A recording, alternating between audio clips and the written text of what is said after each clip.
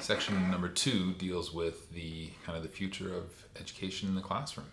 And that deals specifically with the impact of artificial intelligence. So 3 tasks here. The first one is going to ask you, and it's a green light activity. Ask AI, how's it going to impact it? So read the prompt that you're going to kind of have to put in there, go into AI, ask it and say, hey, how is this going to impact education? So it's literally got the questions there. That's part 1, that's out of 20.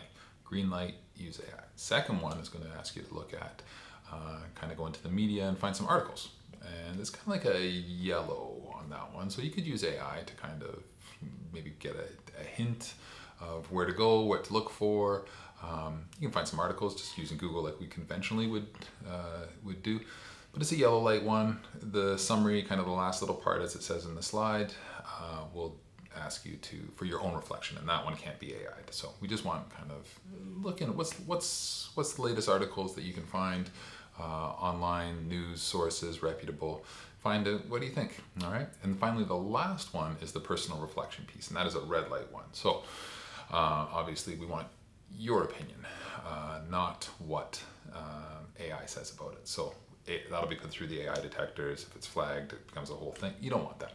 What do you think about it? You've done a little bit of research. This is Learning Strategies 35. It's by now you know, all right? So we want to know what you know about this. Do not AI the last section. 20 marks for each of those ones. You'll see the little rubric there as well. But yeah, go in, find out what is the future of education, because we could write it now and in 2024 it could be totally different by the end of 2024 and into 2025. That's why it's kind of like an important assignment where it's, what are we learning today? What's changing? What's it going to look like in the future? And that's another important component of that growth mindset. So what do you need to know going forward? Okay, have fun with this one. Remember, green, yellow, and red. When to ethically use AI. Thanks. Have fun.